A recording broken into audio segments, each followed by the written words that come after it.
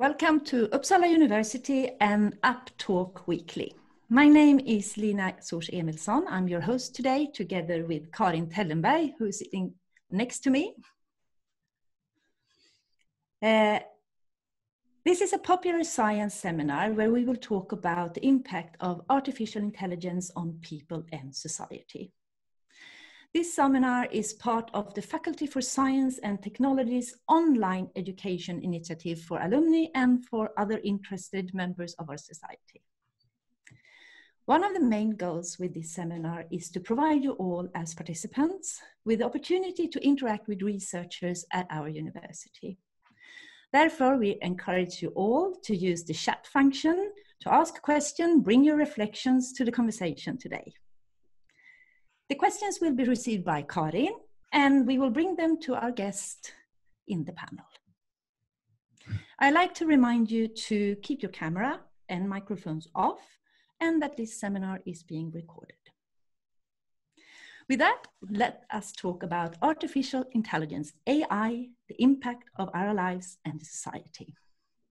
And for this discussion, we have invited 5 researchers from the 3 different disciplinary domains at our university.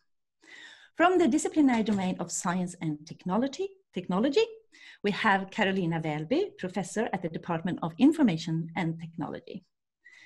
From the disciplinary domain of humanities and social sciences, we have Anna-Sara, professor at the Department of Law, Francis Lee, associate professor at the Department of Science and Department of History of Science and Idea and Sociology.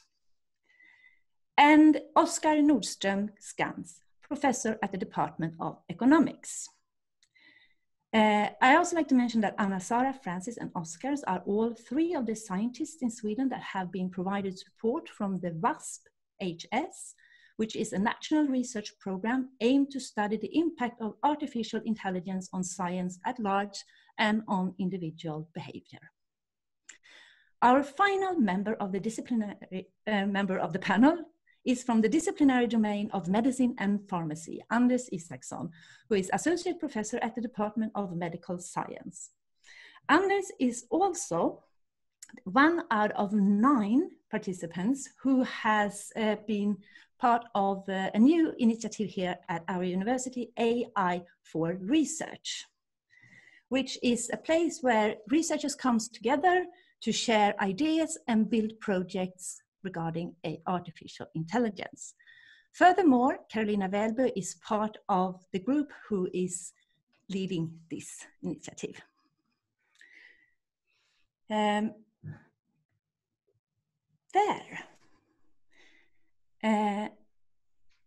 start with this, we will have before we start with the panel discussion, we will have a short introduction by each of our panel members, 3 to 5 minutes, where they will introduce themselves and give their take on AI, people, and society.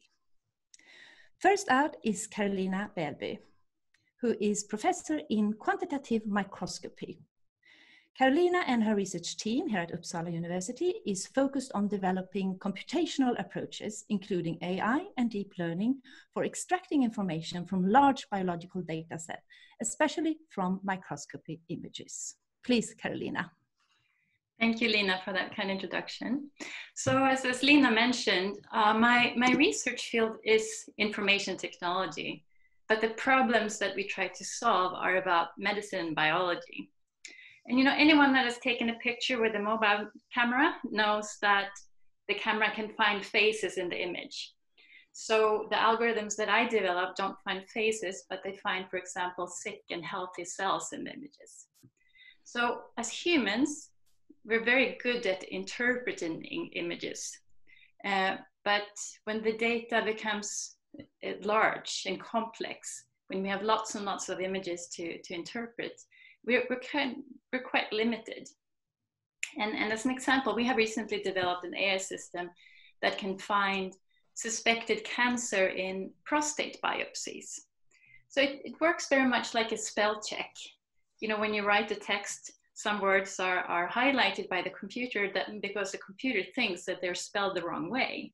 But then you, as the writer, decide if it's spelled the wrong way or if it's maybe just a new term that the computer has not seen before.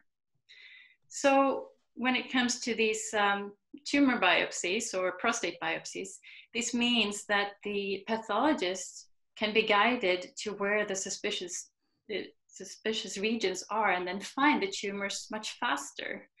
And in this way kind of risk missing something that is small or difficult to detect, and then in the end make a lot better decisions. So, but the most exciting part about these algorithms is that they can find new diagnostically important information that we haven't really seen before.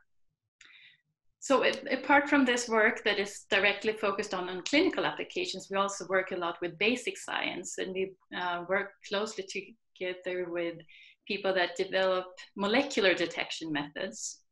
And we use these so that we can sequence RNA directly in tissues using image analysis. And then using AI methods that were originally developed for social networks, we can detect types and subcellular activities based on these decoded RNA. And through these combinations of molecular detection methods and computational methods, we can gain a much better understanding of the interaction between the tumor and the surrounding. And then we also have a strong interest in explainable AI. What is it really that the AI makes its decisions based on? And this is something that I'm interested in discussing more. So with this, I leave the word back to Lina. Thank you. And I will introduce Professor Anna-Sara Lind. Her research focus is on public law, EU law, and fundamental rights.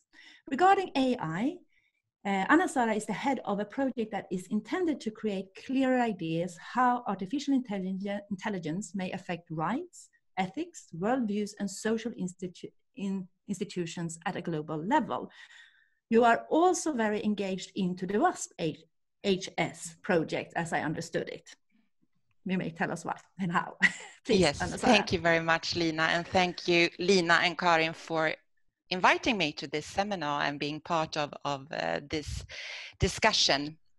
I'm so very happy to be here and to share some thoughts relating to AI and law, but also to present a bit how a multidisciplinary project relating to AI can be constructed today when we see that in technical science a lot happens and that we in social sciences need to adjust to and continue elaborating on. I'm also, as you mentioned, I'm also part of the management team of the WASP-HS program, so to say. So I'm also committed to that at a national level. The project that I'm leading, Artificial Intelligence, Democracy and Human Dignity, is a project that started in January. Just as the projects that Francis and Oskar are working on and that they are heading. This means that we just started. The project will go on for 4 years, and I must mention now that we would be very happy to have any comments or reactions, me and my colleagues in the project, in case anyone who is listening or watching is interested in sharing reactions or thoughts. The project is a collaboration between 3 different academic subjects, one could say. We have 2 lawyers, me and my colleague Lars Galander. We have 2 philosophers of religion involved, Oliver Lee and Johan Eddebo. And then we have 2 colleagues from political science, Johan Wählby and Jonas Hultin Rosenberg. The project is located at the Center on Multidisciplinary Research on Religion and Society. And it involves 3 faculties at the university. Not that many researchers maybe, but 3 faculties, and that's quite a lot, to say the least. And our intention with this project is to study the implications of strong AI on society. With strong AI, I guess that we will come back to that later on, one could say an artificial intelligence where the machine has a mind, We are very, very interested what will happen in the future in relation to society and democracy and law and ruling and decision making if we have a society where many new entities are directed, governed, or realized through strong AI. This is a bit tricky. 3 different subjects trying to study something that is not here yet. But our intention is to try to do this tricky situation clearer by linking it to what is happening at the moment right now. So, my colleagues from philosophy of religion, they are interested in metaphysical issues. They want to study how we perceive human beings and how human rights are considered if we would say it is possible to build something that is of strong AI. The legal analysis of this would be, of course, what opportunities and risks do we face, and how will we act as human beings in relation to issues regarding liability, responsibility, and fundamental rights?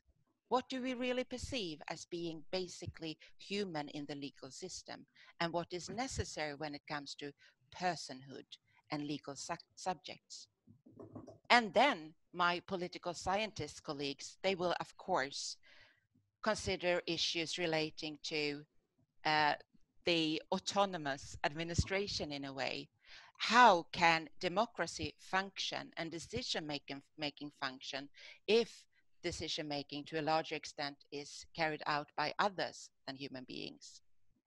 Will we as citizens become more passive? Will participation decrease or increase, etc.? So these are the broad perspectives that we work on in our project. Thank you. Thank you, Anna-Sara. Next person I will introduce is Associate Professor Francis Lee, whose primary research interest lies in politics, practice, and technologies of knowledge. One of his projects is focusing on how, when humans' assessments and the traditional scientific methods are supplemented with and sometimes replaced with AI technologies, what happens then? Please, Francis. Hi, thank you so much. So I'm Francis Lee. I research how digitalization reshapes knowledge production in society. So I'm also part of the WASP-HS program that Anna-Sara is part of the steering committee, as Lina mentioned. I have unfortunately, or fortunately for some, been headhunted to Chalmers University. So my affiliations will be incorrect in August. So I'm looking forward to that, but I'm also looking forward to working with Anna-Sara, continuing to working with Anna-Sara. We're having a collaboration with our projects. I'm heading a project that's called AI, a New Scientific Revolution, where I work with a biologist turned sociologist whose name is Shai Molinari in Lund. And we're in the process of recruiting more people to the project as we speak. I'm interested in how new technologies reshape how we get knowledge about things. For example, very close to what Carolina Wählby is talking to, who then decides about what is new knowledge if you implement an AI system? Who decides what to term a new association or a new thing that we have found? So I'm interested in like how scientific practice changes when we introduce big data in AI. Who is the researcher? Who decides what's new knowledge and so on? And my last project was actually on disease surveillance and how new technologies are reshaping how we know disease in the world, which is a hot topic at the moment. I did fieldwork at the European Center for Disease Control and Prevention and studied how they used new technologies, new computational techniques, modeling and so on to trace where disease exists. And what's interesting to me is that it's not only a matter of, saying this is where the disease is. As you've seen in the papers in the past few days, there's lots of debate about how new technologies represent disease. Is the disease growing? Where is it? How are different strategies working, and so on? So new knowledge about the world created through technology is hugely political, and I'm interested in how the politics of organizations and scientists play out with these new technical developments. And I think one of the most important points that I'd like to get across here today is AI is not something which is outside of society. So often we read in the papers that AI will create new jobs or automate other jobs or change the world in particular ways. It will change science, how it's done. We will go from hypothesis-driven science to big data mining and so on. And I would like just to add from somebody who studies science and technology in society that we can't really see AI as standing outside of society. That's something I feel very strongly about. We have people who are making AI machines. They are thinking about how to make trustworthy AI. They are thinking about how to make AI work in particular situations with particular risks and so on. And the risk today is that now when we're in an AI hype, is that we become technological determinists. This is what we term it in the social sciences. We think that technology is a god that comes from the outside and reshapes how the world is.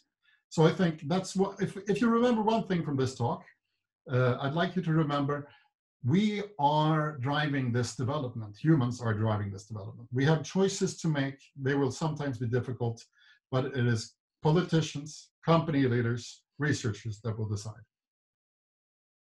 Thank you. Now back to you, Lina. Thank you. And congratulations to your new position at Chalmers Technology School. And also I'd like to express that I'm really sad that you're leaving us, and I'm looking forward, and I will do everything I can so we can continue to build value together with you when you are in Chalmers and still being very associated to Uppsala University. Oskar Nordström, Skans, professor at economics.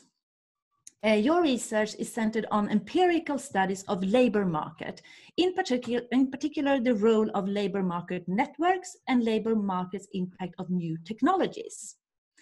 One of the future challenges for society that you, Oskar, and his team is addressing is what impact robots and artificial intelligence will have on the labor market. More specifically, what this transition will involve. Please, Oskar. Thank you. It's a pleasure to be here, although I'm a little bit sad that Francis stole one of my key points, but I'll try to provide some added value to that. As you mentioned, I'm a labor economist, as we say, so it means that I study labor markets using empirical methods and register data, I would say, in general. I also worked a lot on designing or advising policy work in this area and writing reports and commissions and trying to support politicians who study these issues. And it's really my interest in these topics really come from my policy side, I would say, because I was doing all these grand reports about what we should do with the labor market, and then at the end, someone would always ask, "Yeah, but soon all the jobs will be gone. So what's the point of that?" And that's really, I think, a key thing for me at the moment is trying to think about what technology in general and AI perhaps in particular will do to the labor market going forward. And when doing that also, I'm not an economic historian by any standards, but I think when thinking about these things, it is useful to try to think about what is different about technology now from the past and what's similar. And if we think about, every time there's been new technology, people have said, okay, all the jobs are going. Okay, we can really see how you can replace all the jobs with the new technology, with the machines or the tractors or whatever you have. and no one could ever see what the new jobs would be. But by and large, what's happened is that technology has helped us produce just immense welfare. Everything that we like and appreciate essentially comes from technology, and jobs have not disappeared.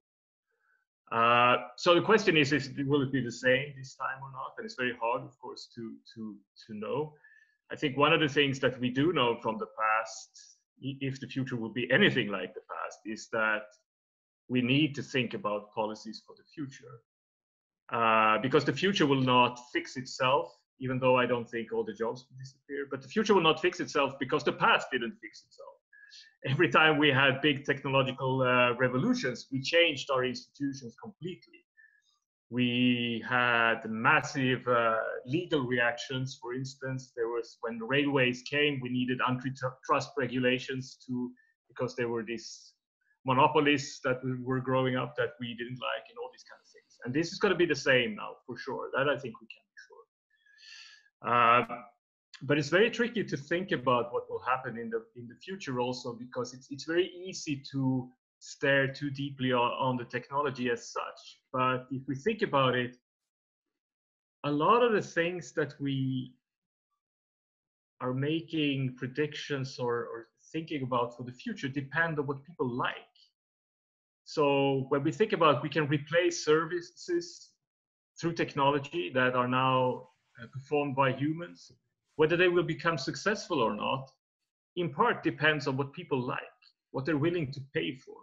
If they're willing to pay for humans, then humans will continue to do those jobs, even though machines technically can do it.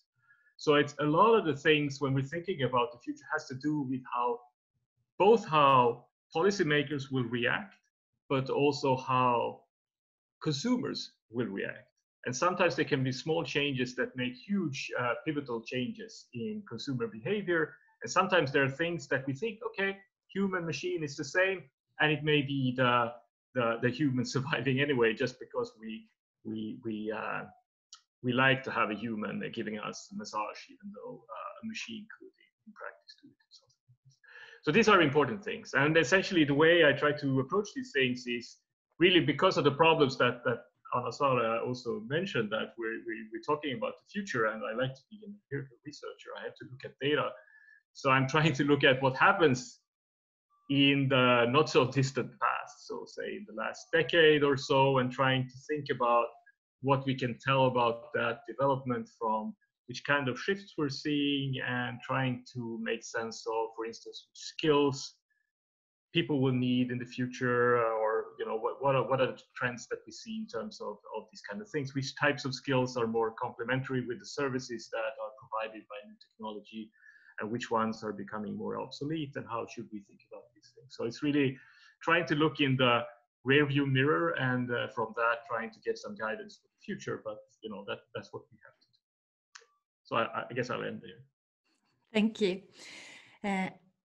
Anders is an associate professor, and your expertise lies in genetics when it comes to both the technologies for screening as well as bioinformatic tools to analyze large genetic data sets. As I mentioned, you are also one of the 9 researchers that will be physically located at Carolina Rediviva, our university library, during 1 year, where you will share ideas and develop research projects. Please, Anders. All right, thank you, Lina. Yes, I'm a cancer researcher, and I've been working for many years with using sort of molecular methods describing cancer cells, and trying to understand what makes them different, and trying to predict the prognosis for the patients, what is going to happen. And in this work, we also use machine learning methods. And the idea is to try to identify which patients might benefit from additional treatment, and maybe get ideas on how to do that, and thereby sort of providing some value for the patient, and improving treatment regimes. Yeah, this is a very difficult problem, and we've realized that maybe we had sort of an we hoped a lot that all this new molecular data could sort of give us these answers combined with the machine learning methods. But I think we found out that it wasn't really only the tumors themselves that were important in what happens for the patients, but also the response of the immune system is also affecting, the prognosis and the outcome for the patients. So we are trying to include that in our work now, and using tissue sections and analyzing those with image analysis methods. Yes, and I mean, we are working sort of with medical samples and patient samples, and sort of we handle the integrity issues the way we've always done, basically, that we have the regional ethics councils, and you propose what you want to do, you say exactly how you're going to use the data and the tissue sections, the samples, and you get an informed consent from the patients. So I'm very comfortable with this, how this works, and that it's very transparent. And I think we have a sort of a large acceptance, and many patients want to contribute and be a part of these studies. And that might be a little bit different for some of the other studies where there might not be informed consent, and it's unclear about who's really owning the data and so on. But I think that we have sort of high hopes for how this can impact sort of medical treatments of cancer, and to improve prognosis and provide better treatments. And we need to collect data from as many sources as possible to have large volumes of data. And that sort of, we need collaboration between researchers and even countries, and collecting data from various sources. And that will make the systems work better. But we also think that this may also lead to that we have a wider access to highly specialized treatments and diagnostic methods. And I mean, it's also possible to envision that you have data coming from other countries, from other parts of the world, where you don't have the same technological possibilities. And that's something that I'm looking forward to and I hope to be working towards. And so there are certain issues that we are thinking about, and one is, for instance, minorities. There might be that you have minorities that might have different genetic constitutions, and that haven't really been included in the training data in some of these methods, and that might lead to the methods working not quite as well for them. So that's something that I think we should be sort of a little bit on watch for and try to take into account. But that's not so easy to do, because you might not really know in advance what you should have been looking for. So I think I'll stop there and okay, thank you, Anders. Thank you. Francis, did you want to add something? Or should we go to the first question? And let's see, you are muted. I will unmute you. There. Okay. So no, I had a comment on the Anders, and I just want to clarify. I'm a huge technology nerd, and I love technology, but my job is to study it in social settings, and therefore it's my job to kind of see the problems with it, or the challenges, or unintended consequences. So one interesting thing with algorithms is that they travel. They go from one thing to the other. For example, you were talking about how you use social analysis algorithms to analyze cancer cells, right? Carolina? Well, it's social network algorithms. I can maybe explain it a bit better. You know, your own function is related to who you are together with. You know, when I'm playing floor hockey, I'm a floor hockey player. When I'm with scientists, I'm a scientist. So it's the context that kind of defines my function. And it's the same for people and for RNAs in cells. So, I mean, so that's super interesting because I have a friend who's doing research on music recommendation algorithms. They use the same type of algorithms, social network analysis, and they say, all right, you guys are friends, and you are valuable for advertising. So they use the social network analysis to value people, and you use it to do cancer cells. So let's take another example from a case where it becomes a little bit scary. So I have a friend who's studying. I'm gonna ask you to be a little bit like Fredrik because we have a question. So. Okay, so yeah. I have a friend who studies AIDS, and he has looked at how algorithms for AIDS prediction, the prediction of an epidemic, the AIDS epidemic, that works on the population level, describes an epidemic, how that's then used to assess individual outcomes for AIDS. Why is that a problem, you ask? Well, you go from collective to individual. You try to predict an individual's outcome on the basis of a collective statistical fact. What's the problem with this? Well, for the AIDS patients, the problem is that they can be assessed with algorithms saying, no, you're lying about your AIDS infection because your AIDS infection is not progressing according to the algorithm. In the case of AIDS, that can make you legally responsible for lying about your infectious disease. So my comment to Anders is, yes, we should all, try to develop these algorithms, but it's when they start to travel between different domains, when it becomes possible to kind of go from collective to individual, then we start having issues. So we have tried to predict individual outcomes in the future on the basis of populations. And that's a huge problem. Yeah, thanks. That brings actually back to what Anders also raised, that we have a question about minorities where we don't have big data to analyze it. But let's go from a question from David to Anna-Sara. When you describe the term strong AI, you use the word mind. What meaning do you put into the term mind? Exactly. Thank you, David, for this question. That is completely impossible for the lawyer to answer, as a matter of fact. But I mean, of course, I'm in the start of this project, and I'm also in the start of learning myself. So it becomes a bit mind like that,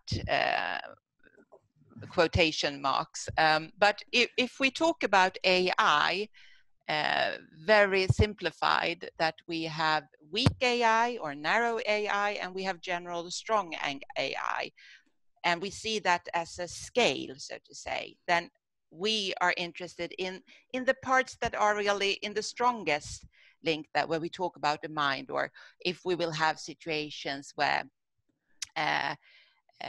the machines with the algorithms can start thinking more and more like human beings and become humanized in a way, one could say. That is not a very scientific explanation, but yeah. I thought we were going to talk about what is AI, Lina. I think it's going to bring us back, because I think this is a very good first question, because what are we talking about when we talk about AI? Do we have, me personally, I think very much of algorithms. I think of mathematical models. What are your take on this when you discuss AI? Me? Or let's go with Carolina. I was just hanging this one out because it's a very tricky one. Well, I mean, if you would compare it to statistics, which is also algorithms, I think in statistics, you go step by step, and you try to find connections between the different types of data that you input, and you look at distributions and correlations. When you work with AI, you're very much more goal-oriented. You have the data, and you know what the goal should be, and then you let the machine figure out nonlinear correlations or combinations, nonlinear combinations of the data to reach the goal. and you don't really give any a priori information to the computer what the data actually means. You only say, here's the data and this is the goal we want to reach the goal. So rather than having control of every step, we leave that to the computer to find the connections. And that's the big difference. Okay, so thinking about what Francis was talking about, it makes it very important to understand what lies behind the decision for made by an AI system. So how can we understand? Is it possible to understand what lies behind the AI system's decision? We talk about the term that is like black box, where we don't know, but how can we actually understand that? So in my field, which is image analysis, there are some methods that are I mean, this is really a hot research field, but what we call explainable AI, it's super important because that kind of helps us to find the limitations of an AI system, and also is a way to build trust. And one really simple way to do it is to figure out which pixels in an image are most relevant for making a decision.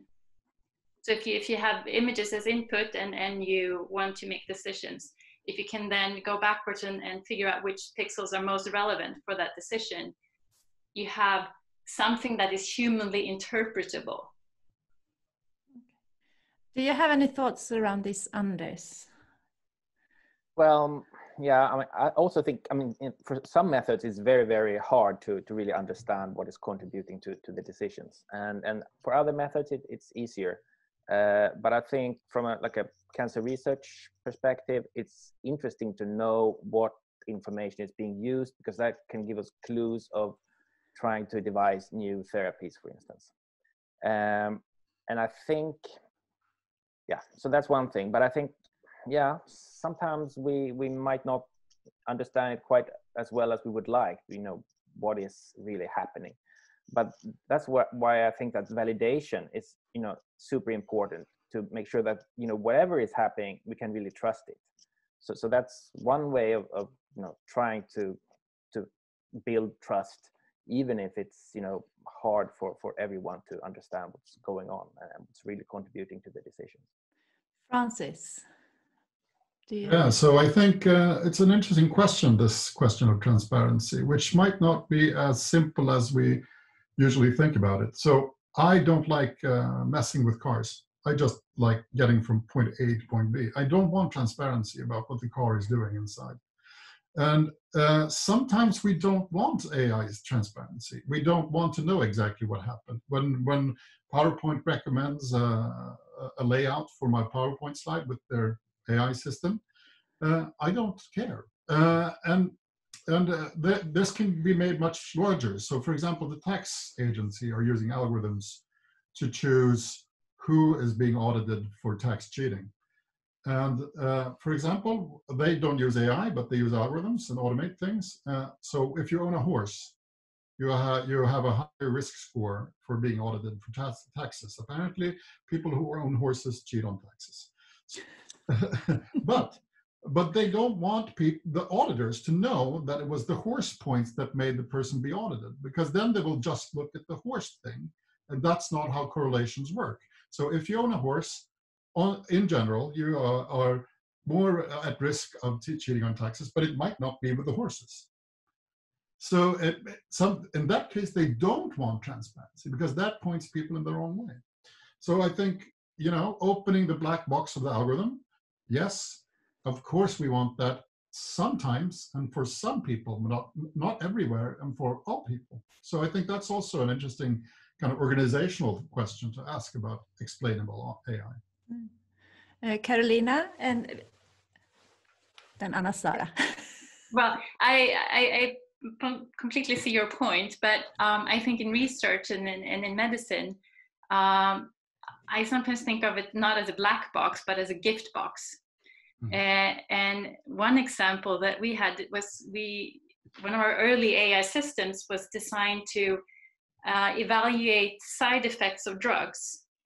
And we were using zebrafish embryos to see if their spines were deformed. And our AI system was really good at finding the fish that were affected. But then I asked my students to prove that the system really made the decision based on the curved spines. And then it turned out the decision was not made on the curved spines. It was made on a change in the brain of the fish. Mm. And this was something that we had not seen in the images. We hadn't realized the drugs also affected the brain. And I think this is super exciting when it comes to cancer, for example. There's so much information in microscopy images of tumors. And by using AI, we might be able to realize what it is in these images that can tell us about immune response, for example, and what would be the optimal treatment for this patient. So in some cases, we really want to go backwards and see what was it that the AI detected to make the decision. Anna-Sara, you had a comment? I think it's very, very interesting with the different approaches and different doors that a word like transparency opens up for. And I totally agree with Francis and also with the comments that Oskar did earlier on. For me, as now talking as purely a lawyer, so to say, as such, trying to handle from a legal perspective a societal change or a new technology or a new technological phenomenon is not something strange. That is what we do all the time. But in this context, when we talk about artificial intelligence, or we talk about even towards strong artificial intelligence, I think it's very important that we understand that it does have an impact on how we approach the legal questions, as your examples, Francis, showed.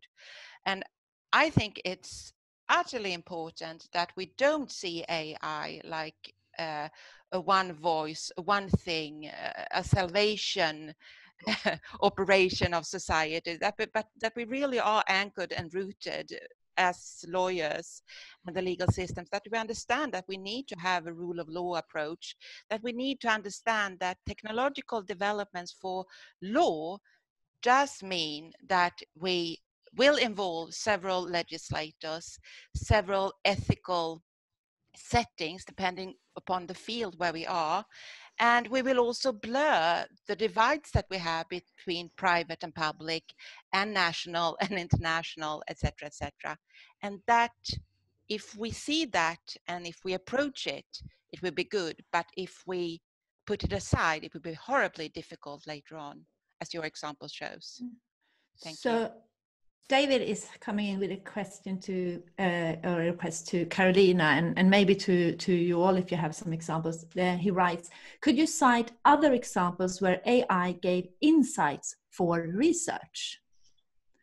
Do we have other examples? You can think about it a little bit, because I will bring, and we will come back.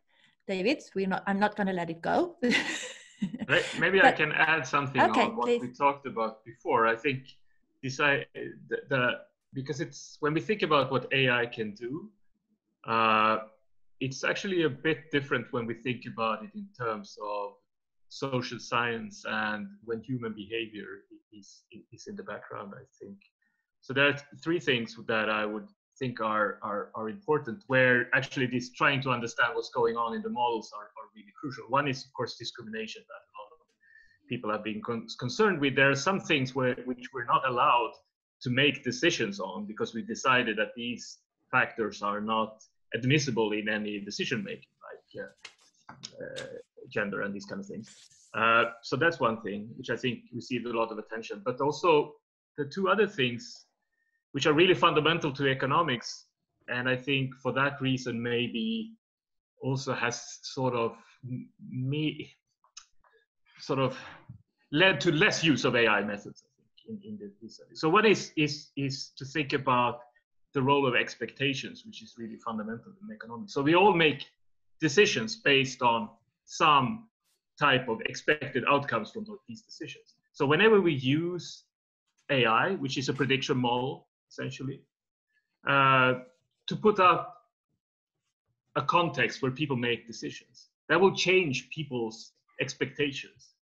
So if we don't understand the data, the exact data structure that gives the predictions in the first case, then the thing is that the predictions themselves change people's expectations.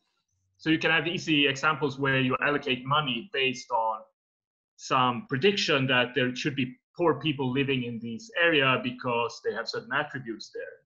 But once that's in place, people will change their behavior.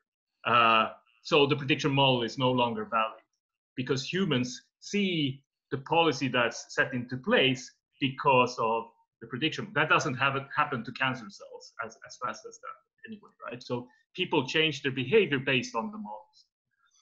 And the third one is a concept of risk, because what machine learning models typically does is to use past data to make a prediction.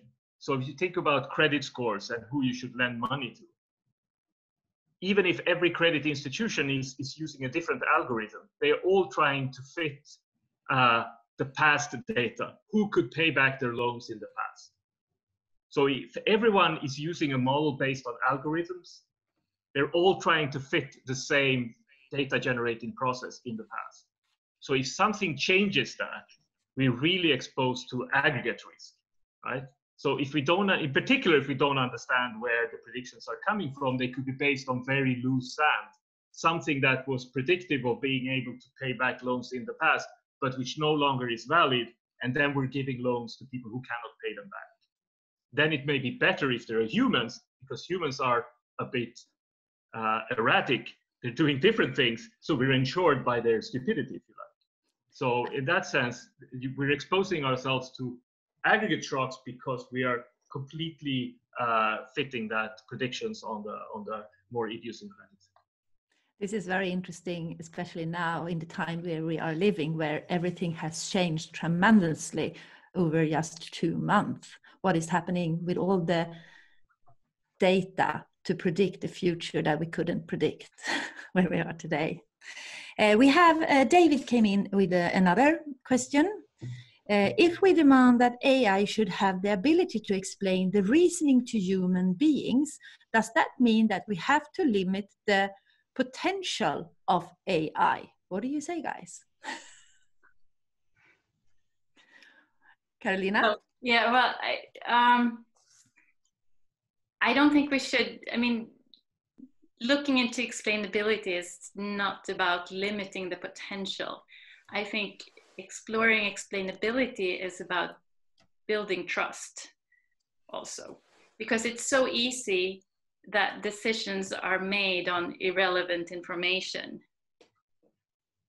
Francis is waving his hand. You want to continue on that track? Should we trust AI? So, I mean, that's another question that, you know, when I don't have an opinion on it, but when I study people who work with computer systems, there's always debate between different camps, between different scientists, between different bureaucrats, between different disease specialists. Should we trust the machine? And the answers to that are different. Should we put our decision eggs into the computer? That's another question to think about. Should we limit AI? All right, maybe we should let it loose and let AI make the decisions for it. But when do we want decision points to be made in practice? When do we want somebody human-brained to be able to look at the data? And a very interesting example that connects to Oskar and Nordström Skans discussion about risk is when they use risk prediction systems of the criminal justice system in the United States, where they use some type of secret algorithm to predict the risk for falling back into the crime. And when judges look at this system, they get a risk score, but it's difficult for the judges to understand what is a risk score? How do I interpret this risk score? What do I do with it? And often the risk score really negatively affects them and has actually, as some people argue, racist consequences. So should we then trust AI? Is the question. Should the judge trust the system? Or should the judge learn to question the system and think for themselves? I mean, that's another type of question, I think. When it comes to cancer, Anders, is this discussions we have there also when we look at different diagnoses, when we look at different tissues? Should we trust the evaluation of the machine more than of the pathologist? Well, or how would you recommend? Well, I think more of these systems that we're sort of building as a way of making the pathologists work more efficiently, because it is a very labor sort of intensive work, and it's not always very objective. You could have one pathologist say one thing and the other one the other thing. So I think this is some kind of information that the pathologist can use and then sort of make the final decisions. So then they would need to know how to interpret these data, and I think it's a way to make them work more efficiently and more effectively. That's my sort of point of view. I see this, many of the methods very much as a decision support systems, especially in settings where you might not have access to so much expertise. Then to be guided by an AI system that was trained by experts, I think it can really increase the value of the decision that is made in the end. We have a question related to this discussion from we don't have a name for this person, but it's regarding to if the decision making done based on AI, if it's done based on AI, who is responsible if something goes wrong? When we really take it to the end, who is actually responsible when something goes wrong if the AI have made a decision? Anna-Sara, it feels a little bit like it's going to come your way, actually. Yeah, it depends on the legal system and the issue at stake, so to say. I mean, the AI is not responsible as it is today. I mean, if you have AI in a system in private law, you have the private law rules that apply to responsibility, etc. If we have AI in the public administrative system, so to say, the state or the county councils or whatever, it is the structure regulating responsibility there. The AI is not responsible. It depends on the system or the contract where you find the AI, so to say. Okay, so could we go into a little bit about AI parts of the society and for individuals? How can AI become part of society? How is it part of the society today? And how would we like it to be part of the society in the future?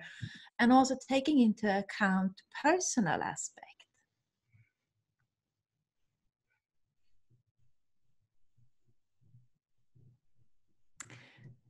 Do we have anyone who have a thought about this in your field? Let's make sure. I mean, I feel I'm taking up too much space, but I can always talk. So feel free to interrupt, Francis. Yeah, go, Francis. No, but I think, I mean, so if we think historically about the introduction of electricity, for example, electricity and electric engines first became part, I mean, an electric engines was first something very expensive. So you had a multi-use electric engine in the household where you attach different attachments. So you had the washing attachment and so on. And then it started to become cheaper, and then you started to build in the electric motor and into different things like everything we have around us that can move around. And I think AI probably will follow the same type of paths and affect, I mean, every part of society, really. It will become part of the toys we have at home. It will become part of our virtual assistants, the cars, and so on. So I think it will be a matter of small AI things becoming integrated everywhere where we will use them. But I mean, now I'm just making a prediction out of, well, from historical data. But I mean, that's one way you could imagine. Mikael comes in here with a note and says, in the future, will we have AI system that will be hacked? If so, how to trust? So if we hack our AI system using for medical research or for decisions or for economical evaluations or for... If I try to answer without actually having much to say, I guess the hacking is more about the data, I guess, than the algorithm, I guess. But of course, because the use of AI is really a reason for why so much data is collected everywhere. So it's really, in that sense, exposing, if nothing else, at least through that mechanism, exposing our integrity to a lot of things. Because, I mean, the reason why we see so many services that are free, where we just pay with our integrity, is because someone is using that data for training their AI stuff, right? And for using it. So that's the data collection, and AI is really, I mean, it's the same thing in that sense. So that's at least something. And I guess that also going back to the previous questions, where do we see AI? Wherever there is data, there is AI, and that's already ready. And there's more data collection in more things that we think about, of course, because there's data. I mean, there's lots of AI in computer games, of course, but also in the cars and because everything collects data. And I mean, a wonderful thing with these methods is that you would think that it's doing a simple thing because they're essentially prediction models, but it turns out that you can formulate not everything, but a lot of problems that you wouldn't think of as prediction problems, two prediction problems, like driving a car. You're trying to predict what you should be doing, and then you tell the car to do that. And that's why it's so general, so powerful. That's why it's going to give us so many great things. Also, it's easy to focus on the negative things in a discussion like this, but of course it's going to give us lots of great things, but that's going to come for free. All the bad things, that's sort of where it's our job to at least as social scientists, to make sure that it doesn't happen. So in summary, we could say that we're moving into the fourth industrial revolution, where we will have Internet of Things, artificial intelligence, robots, and so on. And it will come down to having these discussions right now when we are moving into it. And that collaboration, co-creation is very important in this discussion and in this development. Or to quote you, Francis, we actually decide how we want AI to be part of our society. And with this, we come to an end of this seminar. And Karin and I like to thank the panel for taking time to come in, share your knowledge, experiences, and thoughts regarding this subject. We also like to thank all the participants who have come in with questions to the panel and sharing to this discussion. And I also like to thank, and Karin, I like to thank our colleagues, because these seminars would not be possible to have without our colleagues here at Uppsala University, especially colleagues from the Unit of Communication and Outreach and from the Uppsala University Alumni Network working with that. And finally, Professor Mikael Jonsson, my colleague at UppTalk, where we work to build bridges between society and all the technology activities we have with our university.